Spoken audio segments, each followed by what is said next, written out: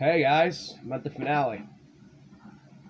If I'm gonna end this right, I'm gonna end it rightfully. I can't believe I beat Cuphead. Yeah.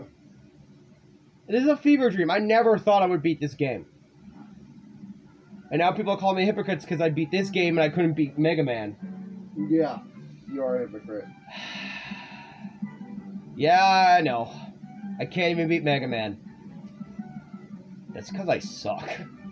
Alright, let's see how many deaths we got. This includes off-screen deaths. Off-screen deaths, all the deaths throughout all the videos and off-screen. Tell me, my friend. Take a picture of this, bro, so we can see. How many fucking deaths did I die? How many times did you die? Through all your battles and all my rhymes. You have failed and perished 625 times. There's no fucking way. There's no way you could have died that many. You should have died more times than that. You know how many people are going to be pissed off at us for this? Because I used the Game Genie and I got the DLC early to be able to get the better weapons.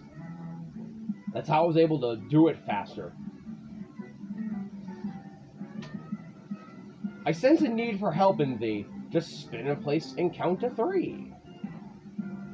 I already did that. Dude, I beat the game. Is that the Game Genie help that he said?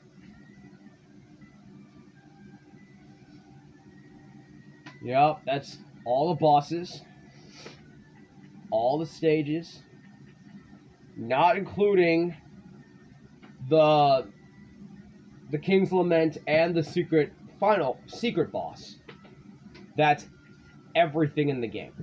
Thank you guys so much for watching Cuphead. Next time, it's Inverted Edition like always. See you guys later, and thank you guys so much for watching Let's Play Cuphead and Cuphead the Delicious Last Course.